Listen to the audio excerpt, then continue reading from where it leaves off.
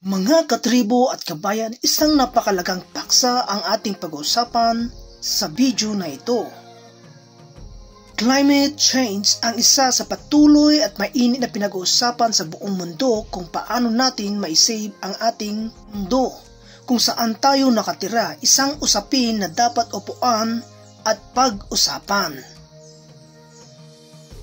Hindi lang ang mga taong may katungkulan kundi lahat tayo ay dapat maging concern patungkol sa naranasan natin tulad ng malalakas na bagyo, malalaking baha, pagguho ng lupa. Ito ay dahil sa climate change na tayong mga tao rin ang may kagagawan nito. Pero bago tayo magpatuloy mga katribo at kabayan, mag-intro muna tayo.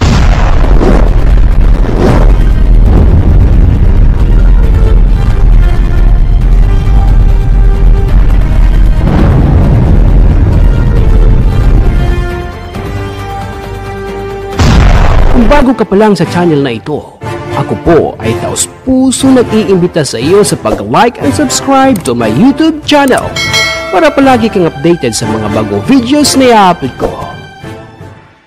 Dahil sa epekto ng climate change ay natutunaw na ang yelo sa Greenland at Antarctica. Ayon pa sa mga eksperto, huli na ang lahat para mapigilan ito. Ayon sa Ohio State University, noong August 13, 2020 ay naglabas ng pahayag, Greenland's glaciers have passed a tipping point of sorts, where the snowfall that refreshes in the ice sheet each year cannot keep up with the ice that is flowing into the ocean from glaciers.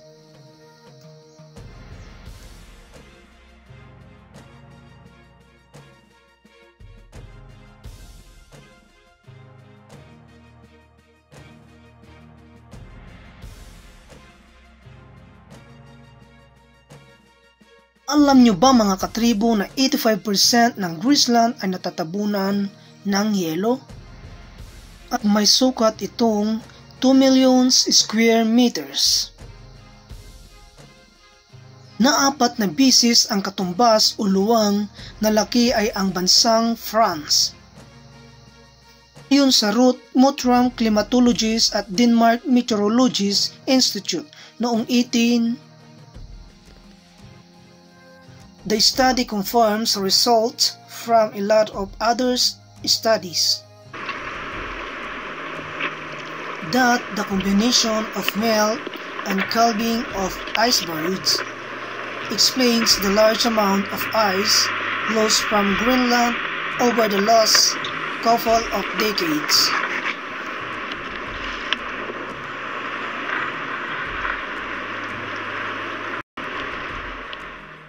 Dahil daw sa patuloy na pagkatunaw ng mga glaciers sa bansang Greenland, ay hindi na raw ito kayang punan ng snowfall.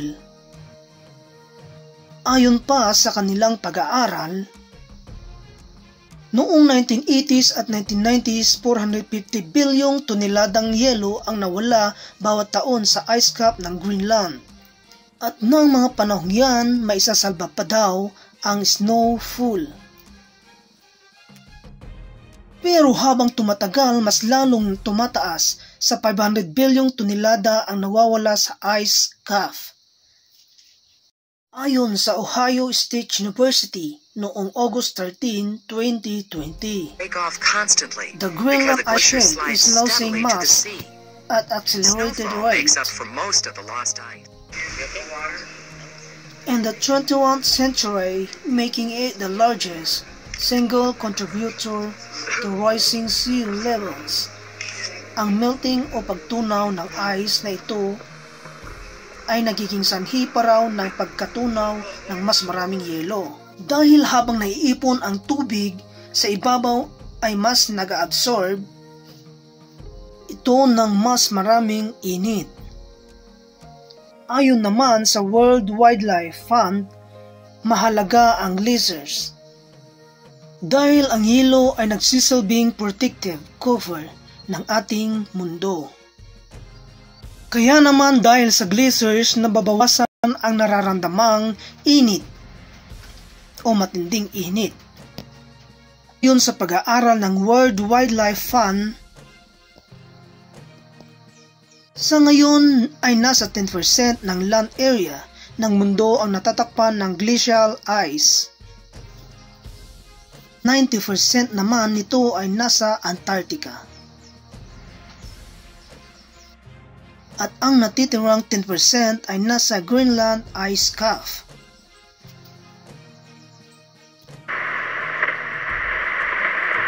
Ayon pa sa kanilang pag-aaral, kapag patuloy na natunaw ang mga glaciers, lubhang maapektuhan ang mga industriyang nakadepende sa pangingisda at ang mga coastal community, at ang pagkatunaw kasi ng mga glaciers ay magsasanhi ng mas madalas na pagbaha.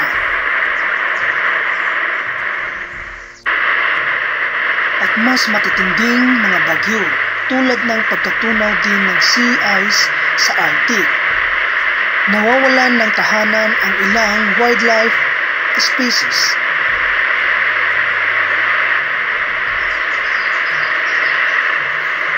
Kagaya ng walrus at polar bears. At ang sabi pa ng World Wildlife Fund mula pa noong early 1900s, maraming glaciers na sa buong mundo ang natutunaw. Ang pangunahing sanhi raw nito ayon sa kanilang pag-aaral ay ang mga aktibidades ng tao. Dahil sa Industrial Revolution na nagbubuga ng mga chemicals. Ayon pa sa pag-aaral, kahit na raw makontrol pa ang emission ng greenhouse gas, mahigit 1/3 ng matitirang glaciers ng mundo ay matutunaw bago mag-2100. Yan ang isang napakalaking dulot ng climate change sa ating mundo na tayo mga tao rin ang may kagagawan. Maraming salamat mga katribot kabayan, at huwag kalimutang i-share at mag-subscribe sa channel na ito.